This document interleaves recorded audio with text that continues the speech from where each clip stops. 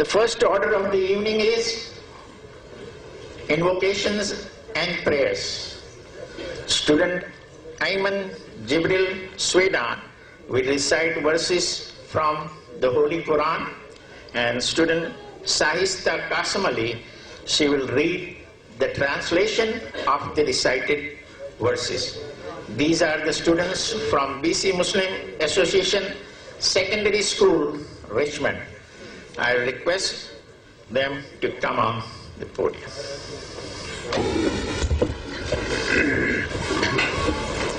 أعوذ بالله من الشيطان الرجيم. بسم الله الرحمن الرحيم. الحمد لله رب العالمين الرحمن الرحيم مالك يوم الدين إياك نعبد وإياك نستعين اهدنا الصراط المستقيم صراط الذين أنعمت عليهم غير المغضوب عليهم ولا الضالين. In the name of Allah, the most beneficent, the most merciful. All the praises and thanks be to Allah, the Lord of the worlds, the most beneficent, the most merciful, the only master of the day of judgment. You alone we worship, and you alone we ask for help. Guide us to the straight way, the way of those on whom you have bestowed your grace, not the way of those who earn your anger and those who went astray. Ameen. بسم الله الرحمن الرحيم وليحكم أهل الإنجيل بما أنزل الله فيه ومن لم يحكم بما أنزل الله فأولئك هم الفاسقون. Let the people of the gospel judge by what Allah has revealed therein, and whosoever does not judge by what Allah has revealed, then such people are disobedient to Allah. Surah Ma'idah, Ayah 47. بسم الله الرحمن الرحيم ولا تجادل أهل الكتاب إلا بالتي هي أحسن إلا الذين ظلموا منهم وقولوا آمنا بالذي أنزل إلينا وأنزل إليكم وإلهنا وإلهكم واحد ونحن له مسلمون. صدق الله العظيم. And do not dispute with the people of the book, unless it be in a way that is the best, except with such of them who do wrong. And say to them, we believe in that which has been revealed to us and revealed to you. Our God and your God is one, and to him we have submitted as believers. Surah Ankabut, Ayah 46. I would request Reverend Lee Stone King to recite prayers from the Holy Bible. Please remain seated and observe silence. Lord Jesus, tonight, by the power of your wonderful Spirit, by the glory and the power of truth, we come to this place in the matchless name of Jesus.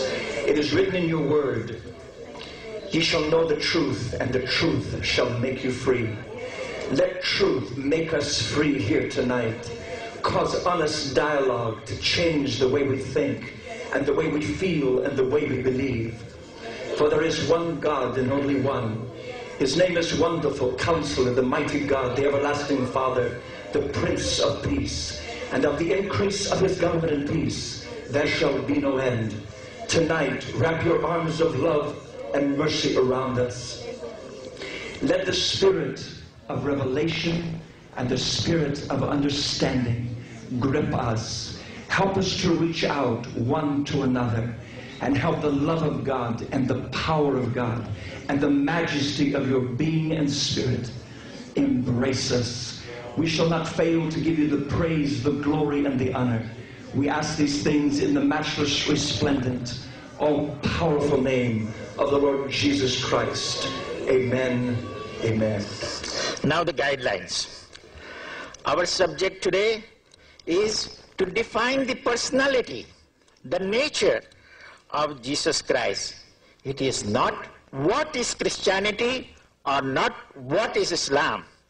So I may remind the speakers, this is our subject today. Secondly, any speaker can quote from any scripture, be it Qur'an or Bible. No mudslinging. I don't have to tell them. They have attended such functions many, many times over and over again. Remember one thing, names Jesus Christ and Virgin Mary, they are taken with great reverence and respect, believe me, both by Muslims and Christians. Let us solidify such commonalities that have got us together on one platform this evening. The Bible and Quran both say the righteous shall inherit the earth. In other words, those who are on the path of God's truth, on the right path, they shall keep growing and multiplying, and in the end they shall inherit. And those who are on the path of errors and fallacy, they will keep plummeting and dwindling. God does not fail in keeping his promise. Finally, I thank you all. God bless you for listening me peacefully. Dr. Jamal Badawi, please. الحمد لله والصلاة والسلام على محمد خاتم رسل الله وعلى سائر أنبياء الله. All praise is due to Allah, the sole creator, sustainer and cherisher of the universe, and may his peace and blessing be upon his last and final messenger Muhammad and upon all prophets and messengers who preceded him. I greet you all with the Islamic greeting, Assalamu alaikum wa rahmatullahi wa barakatuh, which means may the peace, mercy and blessing of Allah be with you all. And thank you all for the opportunity and the honor to share with you a few humble thoughts on the topic of tonight. And since the presentation tonight is about Jesus, peace be upon him, from an Islamic perspective, it might be useful to take just a few seconds to define the term Islam. Based on its etymology, the word Islam actually means to achieve peace through submission to and obedience to God in English, Dieu in French, Allah in Arabic, Allah in Aramaic, in the Aramaic Bible, Allah, who is the one and same universal God and Lord of all. Peace here refers to peace with Allah, inner peace, and peace with others, humans, animals, ecology, and the universe at large. Defined as such, Islam was the faith, religion, and message of all of the prophets of Allah, the greatest five of whom are Noah, Abraham, Moses, Jesus, and Muhammad. May God's peace and blessing be with them all. It is within this framework or reference that we can say that Jesus is no stranger to Muslims, no stranger to Prophet Muhammad, peace be upon him, who said that he is the closest or nearest in love to Jesus, son of Mary, in this life and in the life to come. Muslims base their belief about Jesus on the Qur'an and Hadith. Hadith means the saying of the Prophet. Due to time limits, this presentation focuses on the Qur'an, which to the Muslims is the word of Allah, God, revealed to his final and universal messenger, Muhammad, peace be upon him. The praises of Jesus in the Qur'an begins with his family, particularly his mother, Mary, after whose name one surah in the Qur'an, Surah 19, is named. While in seclusion, Virgin Mary, the chaste woman, was confronted by Archangel Gabriel, who appeared before her in a human form, giving her the news of Allah's decision to create a child in her womb in a miraculous way. In response to her shock and amazement, the angel says, quote, "So it will be, for Allah creates what He wills. When He has decreed something, He only says to it, be, and it is." When it was time to give birth to the baby, Mary became more worried about her people's reaction, which proved to be humiliating and embarrassing. Mary pointed to Jesus, the baby, in her arms, and He spoke on behalf of His mother and summed up His nature and His mission. Said He, "I am a servant of Allah. He has given me the scriptures and made me a prophet, and He had made me blessed wheresoever I be, and He has enjoined on me prayers and charity as long as I live." As Jesus grew up and began His ministry, He continued to teach what all prophets taught before Him and what the last prophet Muhammad taught after him: the pure, unblemished, monotheistic faith, the religion of all of the prophets.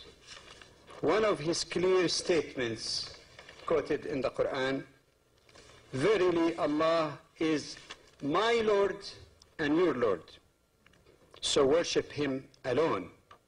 That is the straight path." Like several prophets, Allah supported Him with signs or miracles, which Jesus consistently proclaimed to be possible only bi'idhnillah, by the leave of Allah. In spite of all such signs and miracles, most rejected Him. Some even plotted to kill Him.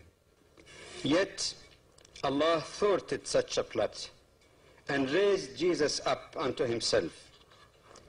While no details are given in the Qur'an, the expression "shubbiha lahum," but it so appeared to them, may imply that someone indeed was crucified, that people believed that that person was Jesus, but in fact it was not Him. Prior to the uplifting of Jesus from the gates of death, He gave good news, bushra, good news, of the future advent of His successor prophet, Muhammad, peace be upon him, as we see in Surah 61. In doing so, Jesus was echoing earlier prophecies about a great messenger of God to come from the progeny of Abraham through his first son, Ishmael, and as such, the blessing of all nations through Abraham would be fulfilled. Review of the profile of Jesus in the Qur'an leads us to conclude that the main difference between Muslims and their Christian brethren is not related to the acceptance of, respect of, love and honor of Jesus, peace be upon him. To the Muslim, this is simply an article of faith. The real difference relates to the nature of Jesus, which Muslims firmly uphold to be only a human. Several passages in the Qur'an make this point quite clear, and for those who are familiar with the Arabic language, they can even appreciate it more. In huwa illa abdun. In huwa illa abdun. He is no more. He is only a servant of God. Mal Masih ibn Maryam illa Rasul. Jesus, the son of Mary, was only, no more than a messenger. Innama al-Masih Isa ibn Maryam Rasulullah. Indeed, Jesus, the son of Mary, was the messenger of Allah. All such expressions exclude any other designation implying any divine nature whatsoever. In fact, none of the divine attributes of Allah, God, apply to any person, Jesus, Muhammad, Abraham, or any other creature of God. They include the following. First, nothing is like unto God or comparable unto God. لَيْسَ كَمِثْلِهِ شَيْءٍ. Any person who's a human, he looks like other humans, he cannot be God. Secondly, only Allah is uncreated, self-subsisting, and life-giver. It is Allah who gave life to Jesus. It is Allah who created Jesus in the womb of his mother. Thirdly, only Allah has complete and original knowledge of the unseen. عالم الغيب والشهادة. And we all know that in the Bible Jesus denied knowing the hour or the unseen. Fourthly, only Allah is ever living, never dies, never get weary, never is overcome by slumber or sleep. These are characteristics of all humans, all prophets, Jesus, peace be upon him, included. Fifthly, Allah is the one who feeds us, but he is never fed by anyone. يطعم ولا يطعم. Jesus ate food. He was fed by his mother, from the breast of his mother. He is a human being, nothing but. Sixthly, only Allah is the one who fashions us in the wombs of our mothers. وَالَّذِي يُصَوِّرُكُمْ فِي الْأَرْحَامِ كَيْفَ يَشَاءُ, as the Qur'an says. Whether fashions us through the known process of procreation, or fashioning us in a miraculous way as he did to Jesus, or creating from neither male or female like the creation of Adam, in all cases, Allah alone is the creator, all others are his creatures. While the Qur'an is clear on the issue of the exclusive humanity of Jesus, peace be upon him, it gives him a number of honorific titles, including Nabi, prophet, Rasul, messenger, Masih literally means anointed or rubbed one, Ayah, a sign of Allah's power. By the way, this is the title which is shared also by his mother. His mother also is Ayah. Anything that shows the power of Allah, whether Jesus or others, is regarded in the Quranic terminology a sign of the power of Allah. He is described as one who was an example for the Israelite, one who is honored in this life and the life to come, and one among those who are nearest to Allah. He is described as mercy from Allah, similar to the title given to Prophet Muhammad, وَمَا أَرْسَلْنَاكَ إِلَّا رَحْمَةً لِلْعَالَمِينَ. We have not sent you, Muhammad, except as mercy to the worlds. He is described as a servant of Allah. He is described as a word from Allah, not the word, a word from Allah, meaning created by the command of Allah, be.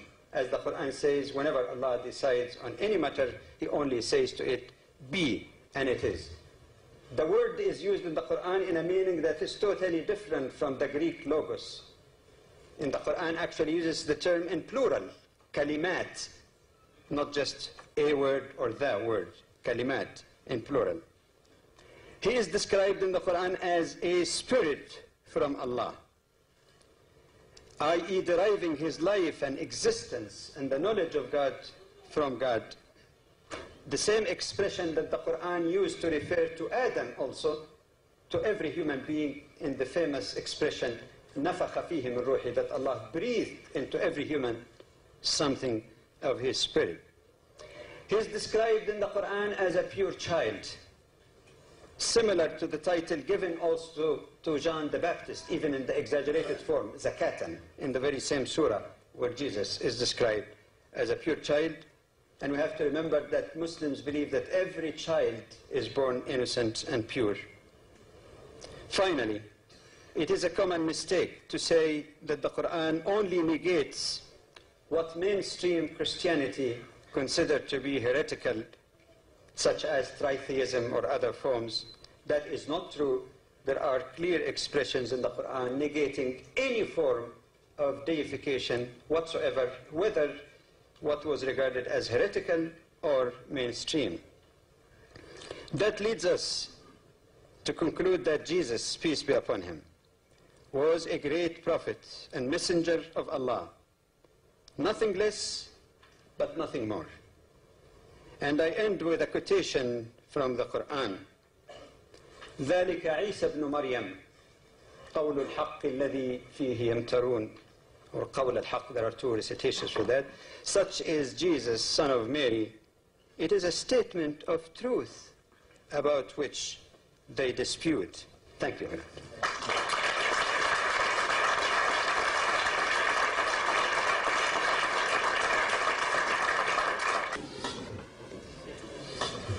Thank you, Dr. Jamal Badawi. While I was listening to the doctor, I saw there was so much peace in the hall, as if the peace of God had come down, the tranquility. And I have never seen such audience. So I thank you. Please maintain this peace till the end of the program, even in the questions and answers. Inshallah, God willing. Okay, now our next speaker is Dr. David K. Bernard. Thank you very much. I believe a dialogue such as this is very important for us to have an accurate understanding of the beliefs that we have. And I do think there is much common ground from which to progress, because we very firmly hold the monotheistic faith, and that is vitally important. We do hold the importance of moral living and modesty on the inside, modesty on the outside, in stark contrast to our society around us. And I would like to say at the outset, I'm not here to promote Christianity as an organization or as a tradition, because I stand opposed to much of the distortion of Christianity through the centuries. For example, the idea of three personalities in the Godhead, I do not find to be a part of the Scriptures. So what I'm going to try to do is go to the Bible itself to see what it says about Jesus Christ. I do want to emphasize that monotheism, the belief in one God, is absolutely essential to understanding this subject. As Deuteronomy chapter 6, and I will quote a number of scriptures, but because time is so limited, I will have to say them quite rapidly, and maybe you can get the video or the tape to follow up and look these up yourselves. But Deuteronomy chapter 6, verse 4, "Hear, O Israel, the Lord our God is one Lord." And that is foundational to the faith of the Scriptures. Jesus Christ himself, when asked which is the greatest commandment of all, responded in the Gospel of Mark chapter 12 with these very words, "Hear, O Israel, the Lord our God is one Lord." If you read through the Bible, for example, the book of Isaiah, I will just make a few references. It very firmly says, Isaiah chapter 43, for instance, verse 11, "I, even I, am the Lord, beside me there is no Savior." Verse 10, "Before me there was no God formed, neither shall there be after me." Isaiah 44:6, "I am the first, I am the last, beside me there is no God." Verse 8, "Is there a God beside me? Yea, there is no God, I know not any." Chapter 44, verse 24, "Thus saith the Lord thy Redeemer, he that formed thee from the womb, I am the Lord that maketh all things, that stretcheth forth the heavens alone, that spreadeth abroad the earth by myself." Isaiah 45:22, "Look unto me, and be ye saved, all the ends of the earth, for I am God, there is none else. I have sworn by myself, the word is gone out of my mouth in righteousness, and shall not return, that unto me every knee shall bow, every tongue shall swear." I think probably we can all agree on these statements of Scripture that there is absolutely one God and only one God. We understand the Bible teaches very clearly that God is our Father, that God has revealed himself as the Word, and that God has revealed himself as the Holy Spirit. These designations do not refer to different personalities, but rather to the one true God.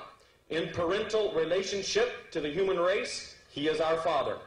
As revealing His mind, His thought, His plan, as God revealing Himself, He is the Word. As God moving in spiritual action in our lives, He is the Holy Spirit. But these designations do not create a multiplicity of gods. They create one God who is known to us and revealed to us in various ways. The Bible also speaks, particularly in the New Testament, although it's prophesied in the Old Testament, that there would come one who is known as the Son of God, the only begotten Son of God, or the unique Son of God. And that simply refers to God as manifested in the flesh. The Son of God is the human embodiment, the human personification of the one God. Perhaps this is a difficult concept for some to understand. They would think God cannot do such a thing. But all things are possible with God.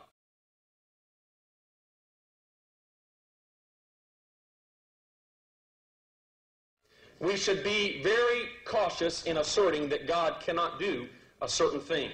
I noted that Islam teaches that Jesus is a spirit who was made flesh. I would simply say Jesus is the Spirit who was made flesh. If we as finite, simple human beings can be spirit beings embodied with human personification, we should not say that the infinite God of the universe cannot do what we are ourselves. What I'm saying is the God of the universe can come in the flesh and reveal Himself as such, and yet His Spirit be unlimited.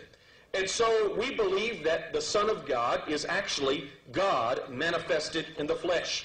We cannot confine the invisible, omnipresent, or all-present Spirit of God to one body. But we can say that the character and personality of God was fully revealed in the human person of Jesus Christ. For example, the Christians with the Bible, the Muslims with the Qur'an, believe that this book is the Word of God, pure, untainted by sin or error, yet it was written by fallible human beings. If the invisible, pure Word of God can be revealed in finite human terms, yet without error or taint, then can we not also say that the invisible, pure, and perfect God could reveal Himself in human flesh, yet without sin or taint of fallen humanity? All things are possible with God. Of course, to resolve this issue, we must see exactly what does the Word of God say. And I will go to the Bible since, as you've already learned, both Muslims and Christians believe that the Bible is indeed the Word of God. In Luke chapter 1, verse 35, the angel Gabriel appeared to Mary and said that she would have a child, even though she was a virgin. The Holy Spirit of God would overshadow her, perform a miracle in her womb, and therefore the Holy One, which would be born of her, would be called the Son of God. Notice this term is not an eternal Son, a second person of deity, but because the Spirit of God fathered this baby by an invisible miracle, He would be called literally the Son of God. Not the son of Joseph or any other man, but the Son of Mary, inheriting His humanity from Mary, and the Son of God, inheriting the divine nature, the Spirit manifested in the flesh as the Son of God. Therefore, the Apostle Paul, writing to the church at Colossae, said in Colossians 2:9, speaking of Jesus Christ, in Him dwells all the fullness of the Godhead bodily. The Godhead refers to the personality and character of God, the sum total of His identity and attributes. I think we can all agree that God cannot be divided. He cannot be minimized. There can be no such thing as a junior God or a demigod or a piece of God or a portion of God. Wherever God is revealed, He must be revealed in His totality. Even though we humans may not be able to comprehend that totality, I think we must all agree on the indivisible nature and perfection of God. And so when the Bible says clearly that Jesus was the Godhead bodily, that excludes any possibility that He was a man only, a junior God, a demigod, a being like unto God, but it means that He is the Godhead personified. Lest there be any mistake, the Scripture says the fullness of the Godhead. Strictly speaking, fullness here is redundant because the Godhead is full, complete, perfect, undivided. But lest there be any misunderstanding, the Scripture says the fullness of the Godhead. And yet a little bit further, it says all the fullness. Fullness by its very meaning encompasses all. But so there would be no debate and no dispute on the very issue that we're discussing tonight. The Bible says in unequivocal terms, if you will accept its authority, in Jesus Christ dwells all the fullness of the Godhead bodily, the human personification of the infinite God. This is the consistent message of the Bible, the Hebrew Scriptures as well as the Greek.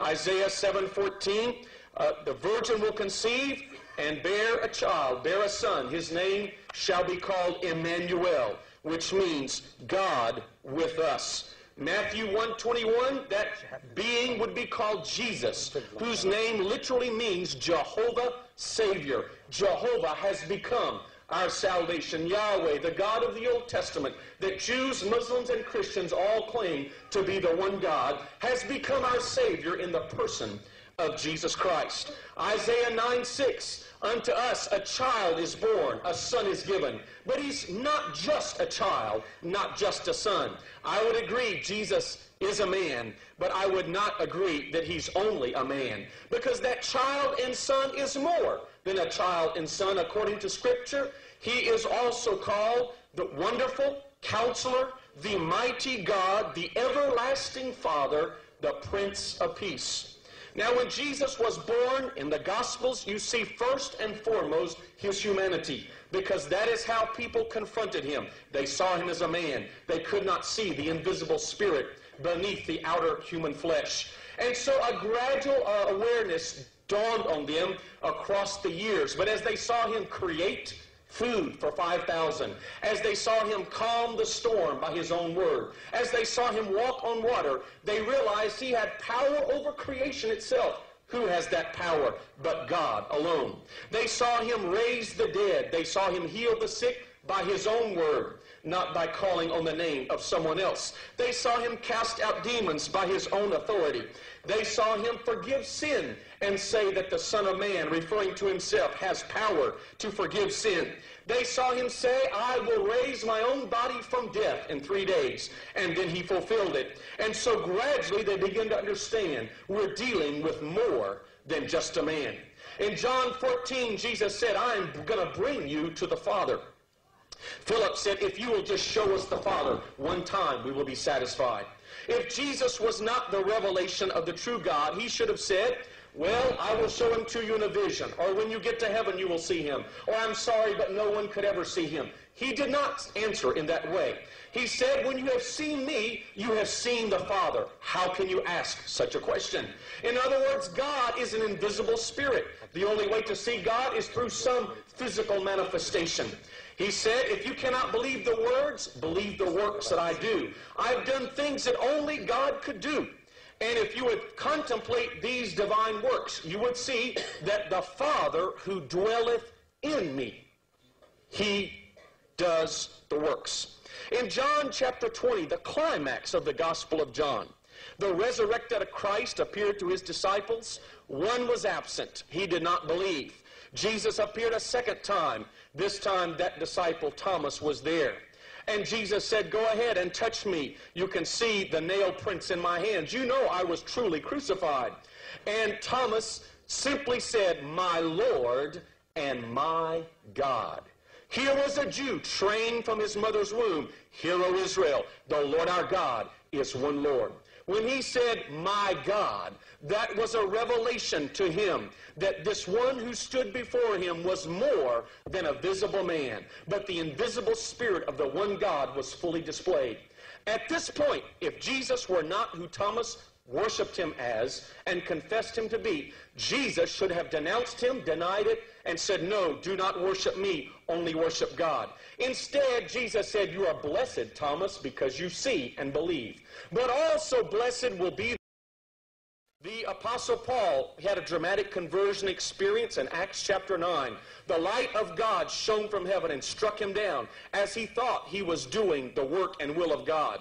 He realized that all of his concepts were mistaken, so he went back to the first question, "Who are you, Lord?" And the Lord, this was a Jew speaking, the one God, hear, O Israel, the Lord our God is one Lord. That was the concept in his mind. And God answered from heaven, "I am Jesus, whom you are persecuting." And that's why Christians today, in the words of Titus 2:13, are looking for the appearance of our great God and Savior, Jesus Christ. That's why I quoted from Isaiah, God said unto me, every knee will bow, every tongue will swear, confess. In Philippians chapter 2, verses 9 through 11, we find at the name of Jesus, every knee will bow, every tongue will confess that Jesus Christ is Lord. We believe Jesus was and is a man, but we believe he is more than just a man. We believe he is, not merely was, but he is today, God manifested in the flesh to take away our sin. Only as a man could he atone for our sins by death, but only as God does he have power to forgive us our sins. Dr. David,